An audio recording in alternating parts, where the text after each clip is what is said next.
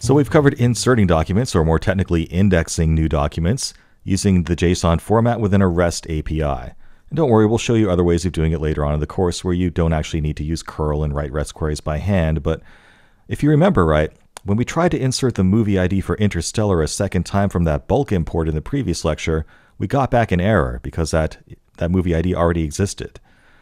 So you might ask yourself, how do I actually change a document or update a document which has already been indexed? Well, let's get into that.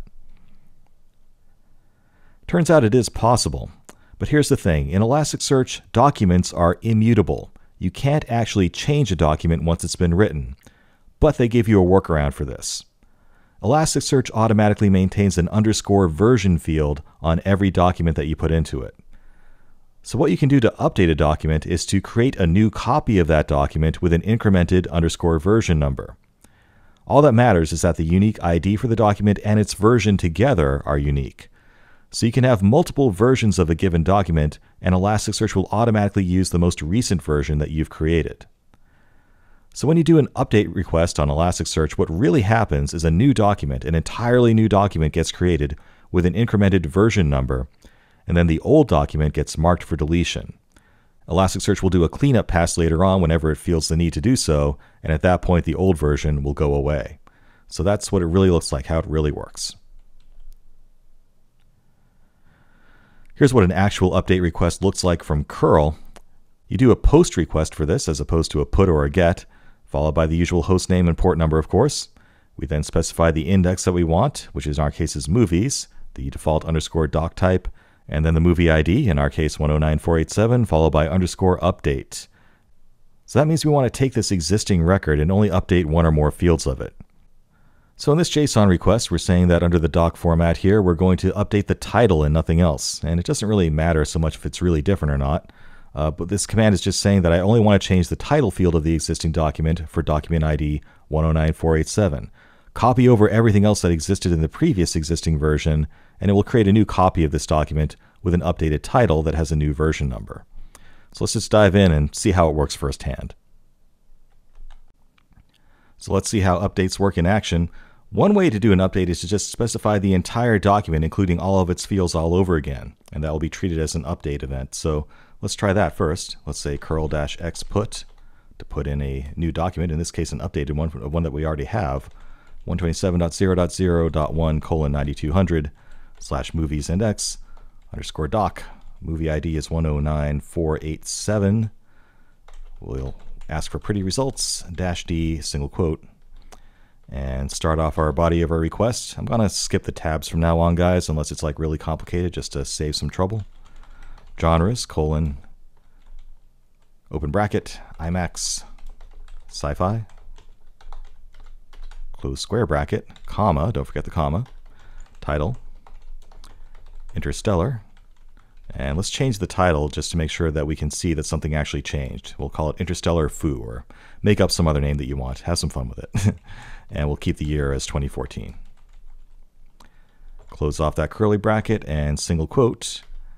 And you can see that it got treated as an update event because we did specify every existing field. And if you note, the version number is now 2. So we're no longer at version 1, we're now at version 2. And that old version 1 copy that had the title Interstellar is marked for deletion at this point. Let's make sure that change actually got saved, so we can search for that movie ID like this, curl-xget 127.0.0.1:9200 /movies /_doc / and we're going to give the doc ID, which is 109487 $pretty. And sure enough, our title is now Interstellar Foo, and the version is still number 2. All right, so let's do a partial update this time, just changing the title back to what it should be. This is going to be what we showed in our slides earlier on. To do that, we can say curl-xpost. We're going to use the post verb here for doing a partial update. 127.0.0.1:9200 /movies /_doc /109487 /_update, saying that we would just want to do a partial update of this document, /d, single quote, curly bracket, and under the doc, we're going to change the title back to Interstellar. close curly, single quote. All right, came back with a successful response, so that looks promising. Let's do that search again to make sure that it's stuck. I'm just going to hit the up arrow to go back in my history here, and that will save me some typing. And sure enough, the title is back to Interstellar, and our version number has now been updated to version 3.